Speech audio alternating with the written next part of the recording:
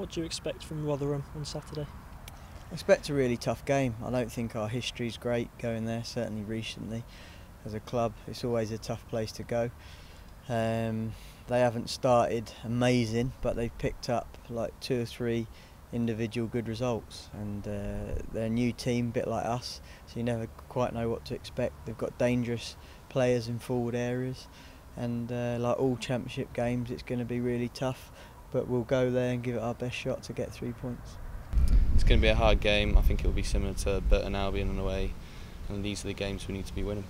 Do you feel a more confident squad mentally as well when you go into these matches? There's a bit more belief in there from the results? Yeah. I mean, at the end of the day, the only way you're going to get confidence is through winning games, and that's what we've been doing. So the squad is very confident.